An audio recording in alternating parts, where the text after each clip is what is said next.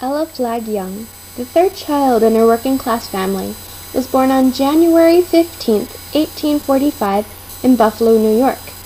Ella did not attend school till she was 10 years old, but had a passion for teaching. While she was not able to attend school, she still worked hard and taught herself how to read and write. When Ella was 10, she finally went to school, but soon dropped out because she believed it was not challenging enough. Her family also did not support her in school. At age 15, she took the certification examination, hoping to become a teacher. To her dismay, she was too young to teach. Ella was destined to become a teacher. Through all of her hard work and trials, she decided to learn in a classroom instead of learning on her own. She graduated at age 17 from the Chicago Normal School and studied at the University of Chicago. After many years of studying, she received her Ph.D. in 1900. Ella was 55 years old at the time. When Ella had graduated from Chicago Normal School in 1862, she taught primary school for a few years. Then she became the principal from 1865 through 1871. Ella then taught high school from 1871 to 1875 and became the principal of grammar school soon after, from 1875 to 1877. For 12 years after 1887, Ella was the assistant superintendent of Chicago schools.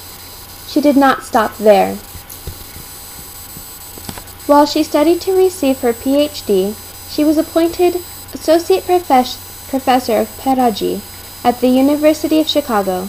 She became a full professor after she received her Ph.D.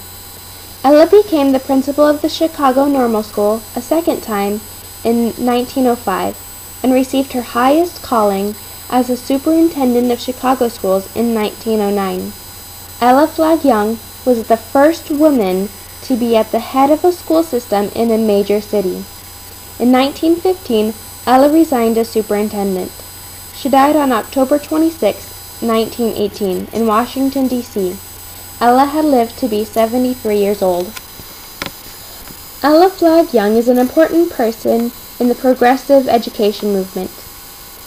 Young proposed that teaching methods should give fullest expression to the individual interests of the child, that education should recognize the total experiences the child brings to the school, and that the curriculum should provide the child with experiences that build on his or her natural interests and dispositions. History of Philosophy of Education, 1st edition. She believed that teaching should be for the child's benefit, and what they learned is what they want and need to learn. When Ella was the superintendent, she organized teachers' councils where teachers could speak up about the decision-making in the schools. She made it possible for teachers to feel like they had a say in what and how they taught. Ella also encouraged principals to be instructional leaders as well. Even though many of the superintendents were considered part of the cult of efficiency, Ella was the total opposite. She opposed the idea of mechanizing the work of the teachers and sought to give teaching voice in decision-making. Ella even sought to raise teacher salaries, increase the professionalism of teaching, and supported their right to become part of the union. Ella started teaching clubs where teachers could get together and discuss issues in the school and in teaching in general. Teaching clubs also soon spread all over Chicago, and it was not rare to see many clubs in elementary schools.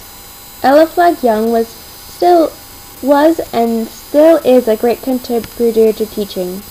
She made it possible for teachers to have a say in decision-making, something that teachers want to have. Ella even made it possible for teachers to get a higher salary. This is something that teachers should thank Ella for. Teachers may still want a higher salary, but because of Ella, teachers get more than they did in the 1900s, and more so. Ella also created a group where teachers could get together and work with one another to create a plan on how and what to teach. Without Ella, teachers would still not have a say in what and how they taught, and they would not be part of a union.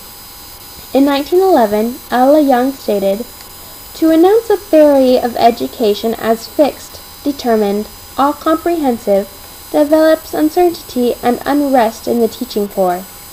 Not the sense of unrest that urges on to achievement of better things, but the feeling of unrest that comes from a consciousness of insecurity in the support upon which one learns. It also minimizes responsibility and creates uncertainty." Ella did not agree with the idea of having fixed education. She believed that the subjects being taught in school should be ones that are of interest to the students and will help them in life. Because of Ella, we are able to determine what we want to teach based on the children's interests and educational level. Ella Flagg Young was a great person. Throughout her whole life, she devoted herself to teaching and learning. She created so many opportunities for women teachers that still help us today, such as teaching clubs and the ability to choose what to teach and how to teach. Some people may not realize how great she is because she was not like any other cult-like superintendent, but she was, in fact, a greater superintendent than the rest. In 1924, the Chicago public school system, the school where Ella originally studied and taught, named an elementary school in her honor. Can this not prove how important and great Ella Flagg Young was?